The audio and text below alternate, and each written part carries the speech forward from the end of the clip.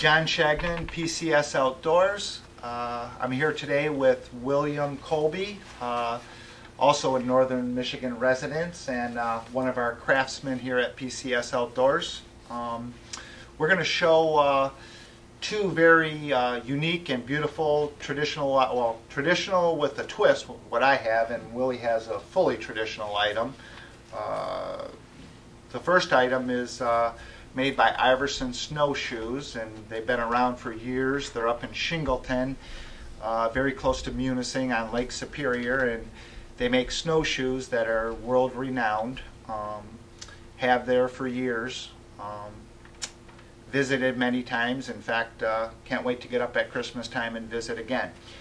It's always unique to see or nice to see the nice products they keep coming out with. What I have in my hands is a fishing net that they just came out with that's made out of cedar, and it's kind of unique. It comes with a nice pouch, and you basically flip it as such, and it's a very nice little net. So that's the latest product that I have from Iverson Snowshoes. Other than we got some custom snowshoes being made that we'll be having on the market in about early 2011 that are going to have the bindings attached already to the snowshoes, and they're going to be at a very affordable price. But the same quality you always expected from Iverson Snowshoes, and I'll let Willie tell you some about this nice creel. We'll talk to fly fishing creel, pretty standard traditional northeastern fly creel, except for in this case the material is extremely ornamental. I've used black ash Cambrian for a rim, red osier center, all kinds of pine roots, cedar roots, traditional little eyes, birch, the inside section of birch, complete with runners. The tops joined flame maple, I did myself, and of course standard hole. This is the full-size version, ready for a mammal or a fish.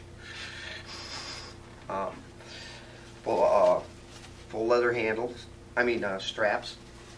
So it's a nice little item. And Willie, unlike the $20 creels that you see that come from China that you probably stand on and they fall apart, you could probably stand on this one, couldn't you? Yep. Yeah. But this one's pretty beautiful, so we're not going to take a chance. Could you? Yeah, could you step on that smaller one just to make sure before we try to step on that one sometime? I'll wait till I buy it from you before I step on it. Well, actually, I would step on it, I'm sure it will, but I don't want to scratch that lid. Good point. But this is the strength of black ash. Pretty strong stuff, ain't it? Yep. And ultra rigid when woven right. That's a craft that I assume. Well, thank you, Willie, and sure. Check out PCS Outdoors, and you'll see a lot more of Willie's stuff in the future, and watch for our full page ads in Fur Fish and Game and Trapper and Predator Collar, and we'll start listing some of Willie's stuff. Great. Thank you.